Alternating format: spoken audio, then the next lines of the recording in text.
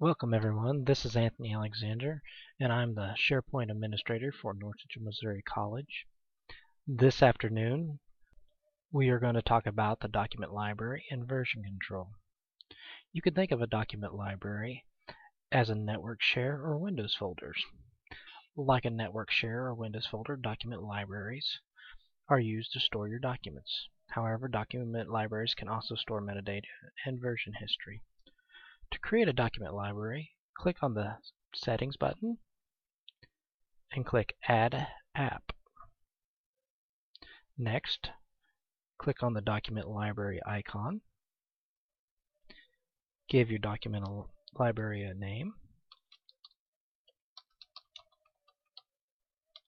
and click Create.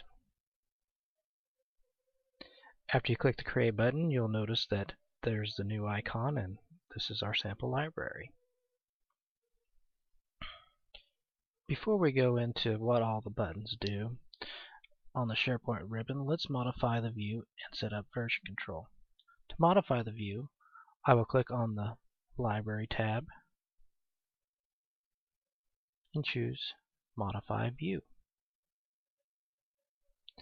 And since we're going to do version control, we might as well choose Checked Out To and Versions. And I'll just go click the OK button.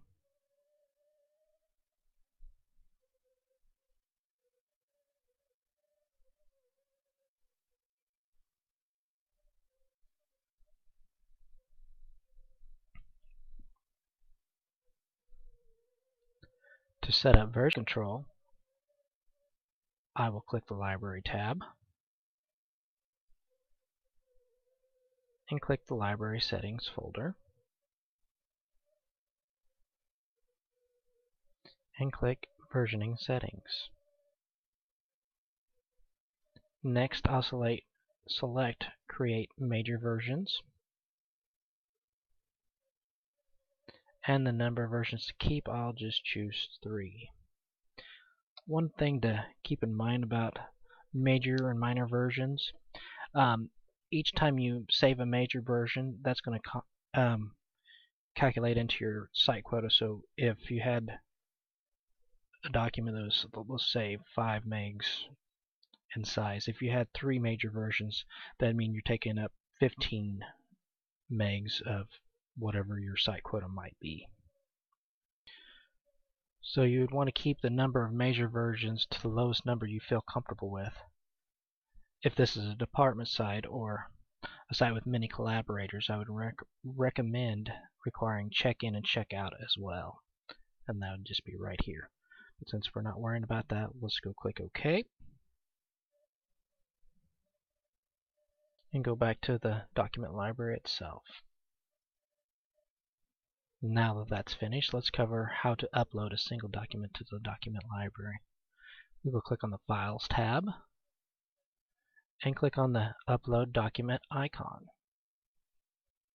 Next, we'll click the Browse button. Oh, and if you need to upload multiple files, you can do it this way as well. But since we're just doing one, so we'll browse to the folder, choose my document, and click Open, and click OK. And let's work on version control. So what I'm going to do is choose to check out the item. So I'll go up here, click Check Out, and click OK. And then I'll click on the link and launch Microsoft Web App for Word. And since this is a newer version of SharePoint, we will go up here and click File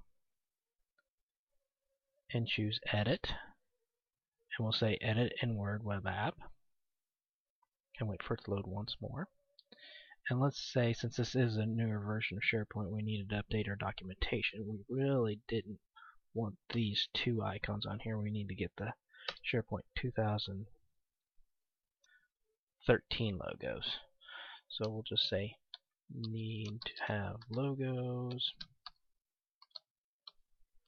and we'll just click Save, and then we'll exit out. And now you can see that it was checked out to me And if I want to check it back in, all I have to do is click on that link and choose check in, and it'll ask me what kind of comments I want to make. So I'll just say moved logos and click OK. And now version 2.0 is there.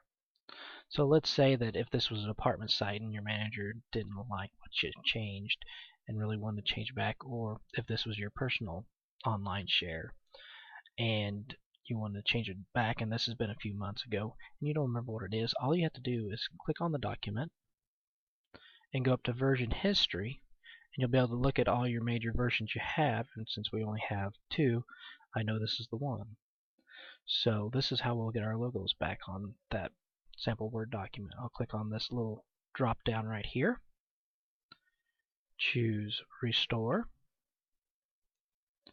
and since I know it's going to be replacing, I'll click OK. And now our version 3.0 is there.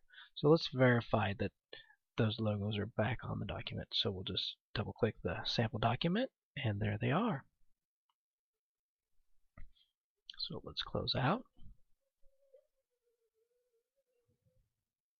And the final thing I want to cover is how to delete the document. So what you would do is click on this, just anywhere where you can see, where you can kind of think of where the check mark is, and then go up to the ribbon and choose delete document. It'll ask if we're really sure, and we are, so we'll click OK. And then let's also say that was a mistake. The next thing you can do is you can actually go to your recycle bin. So to do that, you'll click the I call it the site actions. It's called something else now, but then you go to site settings,